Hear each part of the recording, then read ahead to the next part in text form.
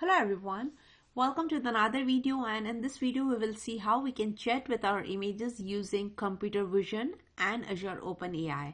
So this is like a low code solution wherein we will not be writing much of code because most of the code would be auto generated using the Azure AI Studio. So let's see how we can execute this flow. So the very first thing we need is an active Azure subscription, and once you have the subscription, the very first thing you need to do is you need to go ahead and create an instance of computer vision. So search for the computer vision service and click on create. Here you need to furnish all the required details and then click on review plus create. So if you are doing this, it will create a new instance for you which is of computer vision.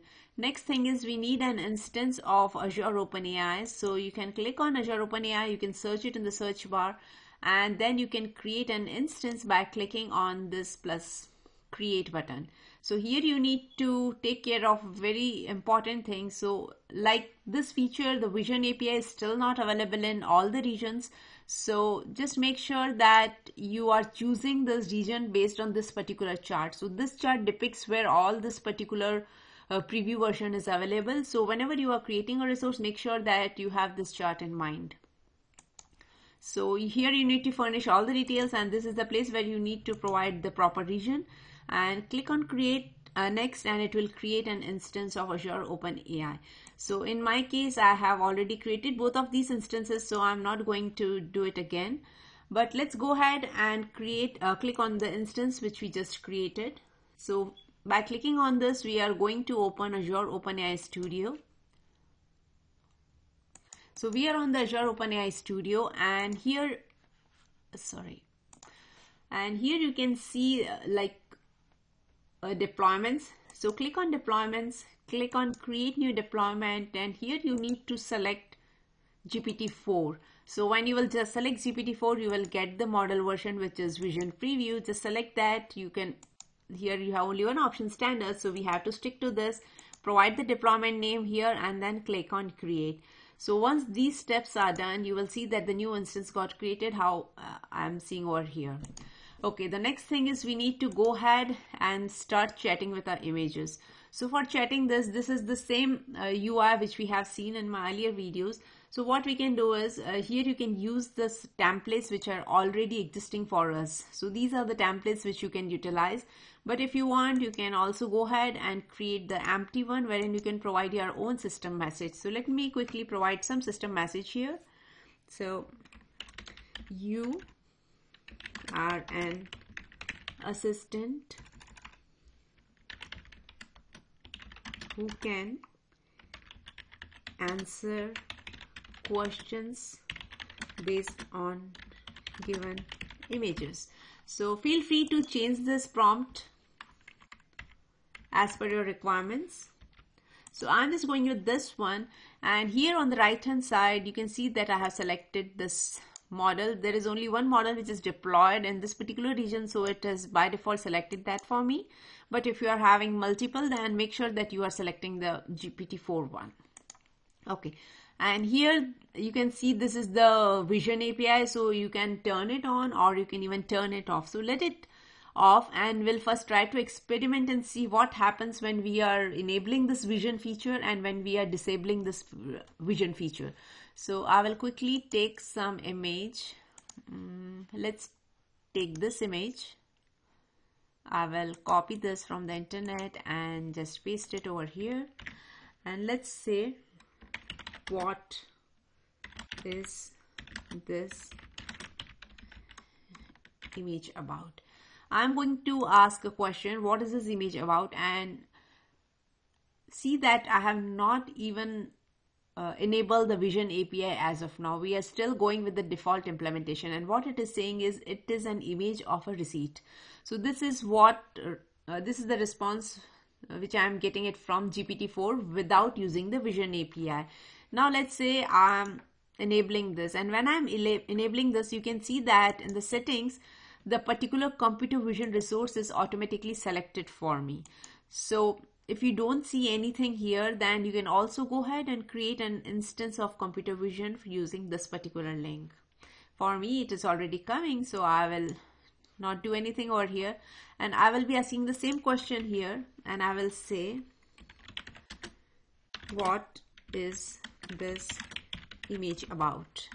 And let's see how different the result is when we are using Vision API and when we are not using Vision API. So here you just got the one line, it is an image of a receipt, but here in this case with Vision API, I am expecting a little bit more details about what this particular image is about. So let's give it a few seconds, and you can see the responses here. The image is of a receipt which details a list of items purchased along with their individual prices, a subtotal, sales tax applied, and the total balance due. So you can see that how descriptive the information is as compared to the earlier version. So this is one way and one benefit of using this. Let me ask another question here. What is the amount of Ipsum? So let me correct this typo here, and it should come up with 7.50. Meanwhile, let's go ahead and figure out some more images. So I have just searched for this image, a supermarket image. So I am going to ask my next question on this one.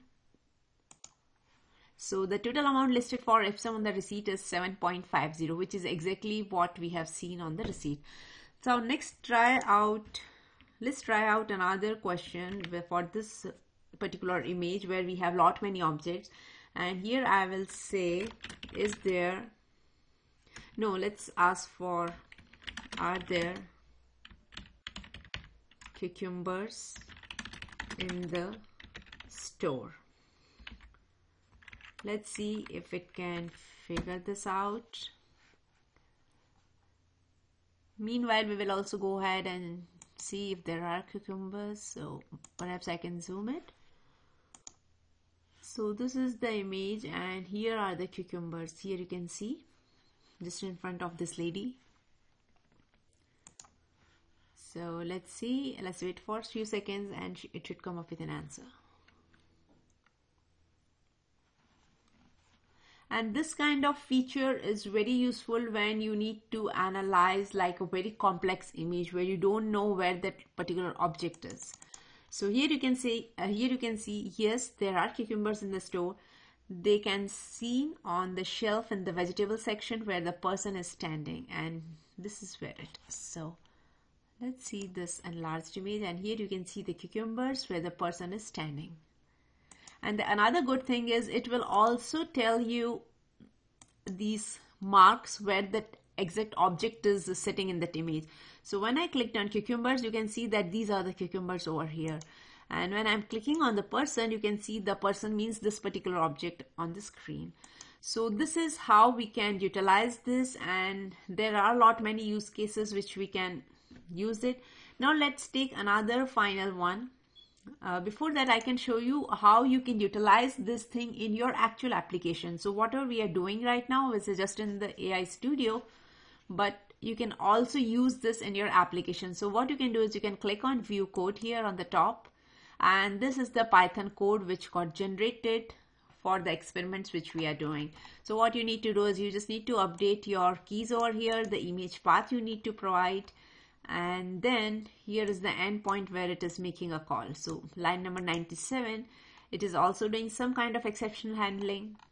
And definitely you just need to tweak this code a little bit, because, and if you will see here, you can see that it is taking the image not as a path, rather it is converting the image in a base 64 and then passing it as a content. So here you have a role, then you have a content which is taking like type of content, which is image URL, and then it is generating the URL. And next here you can see the role of an assistant, but before that you can see what is the image. This is the query which user is asking, and this has to be supplied in the text.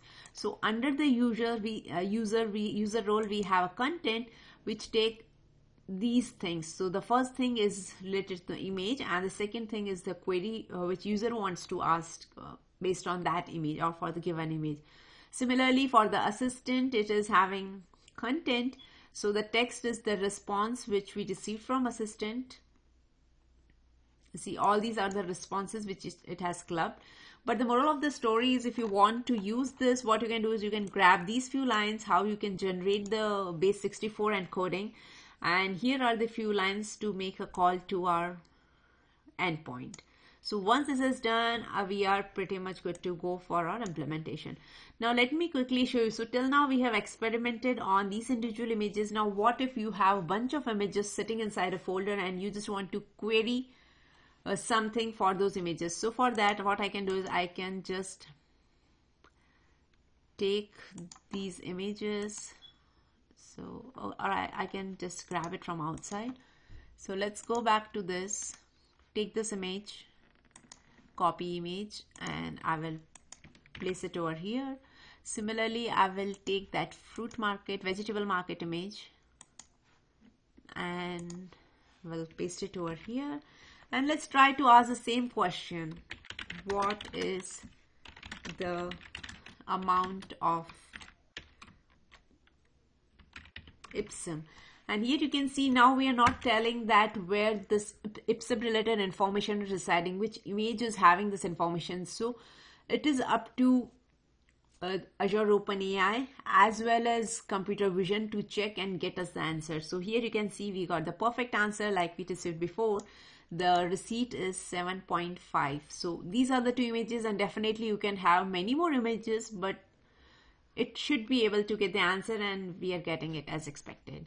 So I hope you got an idea how we can use this. In my next video, probably I will tell you how you can use Azure AI search with this similar scenario to get more advanced implementation.